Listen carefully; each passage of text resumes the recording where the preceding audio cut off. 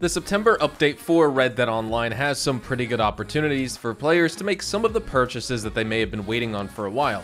Welcome back to the channel, everyone, and today on the show we will be kicking off our buyer's guide for the September event and update here in game. This video will be your complete guide on how to navigate these purchases, my own personal recommendations, and basically, if you have the money, where I think you should spend it. So with that said, we're going to get started. If you enjoyed this video at any point, or if you just find it helpful, let me know by dropping a like on it. And if you want to stay up to date and in the loop with everything Red Dead Redemption 2 and Red Dead Online, consider hitting that subscribe button with your bell notifications turned on.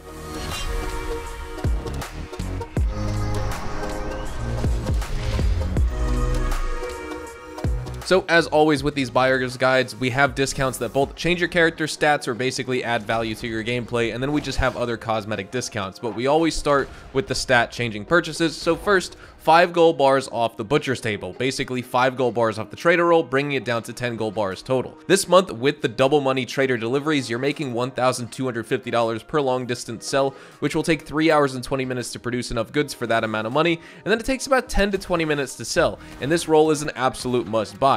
You factor in some of those resupply missions or buying supplies, and round numbers, you're making that $1,250 every 4 hours. This allows you to go off on the frontier and play other missions and content for that extra money and gold while your supplies produce and accumulate. Just watch out for those instance missions like legendary bounties, telegram missions, moonshiner story missions, blood money opportunities, call to arms, and land of opportunity online story missions, as all those types of missions will halt your trader and your moonshine businesses. If you're looking for guides on how to rank up the trader roll and best tips and practices for it, definitely check out my channel, as I have a ton of useful information on this roll that I've talked about and discussed in the past. But basically, if you like hunting animals in Red Dead Online and you want to make a ton of money, purchase the trader roll.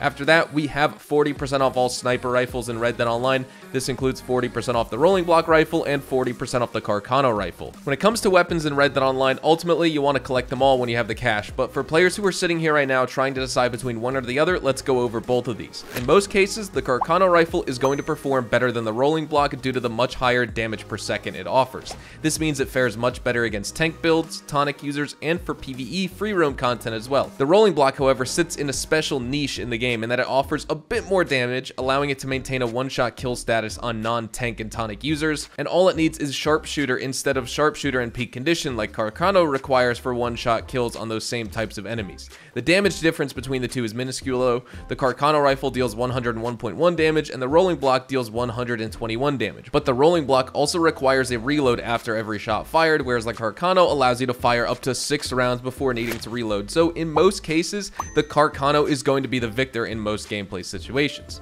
After that, we have 50% off the Varmint Rifle. The Varmint Rifle is used for small animals in this game. It deals between 23.4 damage and 18.1 damage at its longest ranges, so depending on the range, you're getting 2 different damage values, and overall, it just has poor combat applications unless you're getting headshots. The damage drop-off starts sooner than compared to other long arms, and the Varmint Rifle has a shorter lethal headshot range. It has a decent overall fire rate and can be used to tranquilize animals for the naturalist role with sedative ammo. After that, we have 40% off the bow. The normal bow deals 60.7 damage in the game and has no damage drop off, and it can be used to kill enemies stealthily if you need, and the player can also recover all of its arrows as regular ammo with the exception of dynamite arrows. Those you're going to need to craft more of when you run out. Now if you're wondering if you should buy this bow or just get the improved bow, just some info on the improved bow. On that side, it deals 38.3 damage and it has no damage drop off. And again, you can get stealth kills just like the normal bow, but the improved bow also features a slower stamina drain when holding an arrow, and you can mark targets at much further distances with painted black. So when it really comes down to it,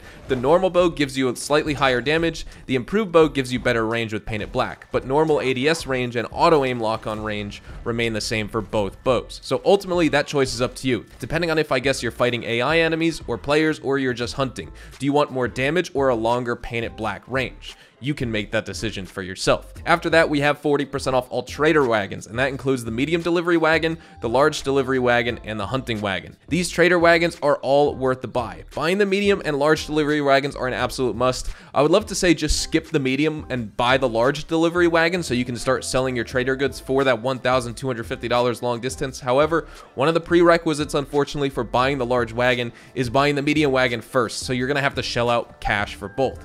If you're just getting started with this roll, I advise you set aside some extra cash for these wagons before this month's offers and discounts expire. When you rank up the trader player and you want to start making real money with this role, it's without a question the large delivery wagon is why this role becomes such a great money-making tool. The hunting wagon's also discounted, and this wagon could be worth a purchase, but it depends on your playstyle in my opinion. If you hunt mostly in free roam, then this wagon is a must. However, I just advise you only call your wagon once you've killed the group of animals you're hunting. Usually riding around on your hunting wagon makes most of the animals in the area disappear and despawn, so just be aware of that. I personally only use the hunting wagon to store legendary animal skins and pelts in bulk so that I can just draw from that wagon bank when needed and donate them to Crip so he can start making goods. The hunting wagon can hold 5 large pelt bundles and 50 small pelts, which makes it extremely beneficial for me. Every month or so, I'll just spend a couple hours doing legendary hunts and filling up that hunting wagon so I have pelts to draw from in the future.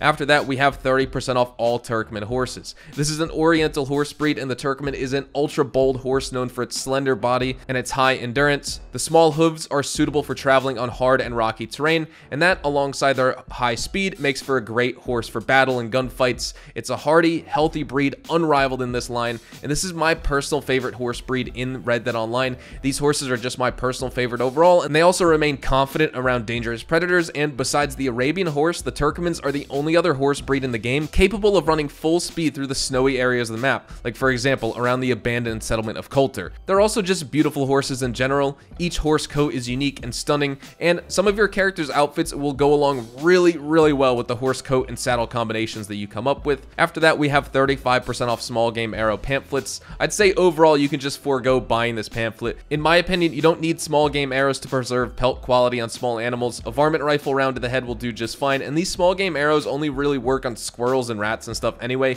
Not all small game in Red Dead Online, so it's sort of misleading there. And then for our final little bit, we have the non-stat changing purchases. 30% off all trader roll outfits, 50% off varmint rifle ammo, and 50% off normal arrows. So those are all the purchases, and with all that said, it looks like we're out of time. We're going to be wrapping things up right here. This was my complete buyer's guide for the September update event here in Red Dead Online. I'd love to know in the comments, what do you think of these purchases? Do you own most of these, or do you have a few extra things you would be buying during this monthly event in Red Dead Online? Let me know in the comments below. With that said, hopefully you all enjoyed the video today, and if you did, hopefully I earned your like on it. And of course, if you are new to my channel and you want to stay up to date with all the best Red Dead Online and Rockstar Games content, consider hitting that subscribe button so you don't miss out on a single thing we post here on the channel. We consistently talk about updates, news, information, tips, tricks, and even leaks, and we'll keep you guys updated here on the channel daily, so make sure you hit that subscribe button. If you'd like to follow me over on Twitch, Twitter, and Instagram, those are the best places to get connected with me outside of YouTube, and you're more than welcome to ask many questions on those platforms. You can follow me at HazardousHDTV, and all of my social media links can be found in the description down below. With that being said, thank you all so much for watching, everyone. I hope you all have a fantastic day, and I will see you guys in the next Red Dead Online video. Adios, amigos.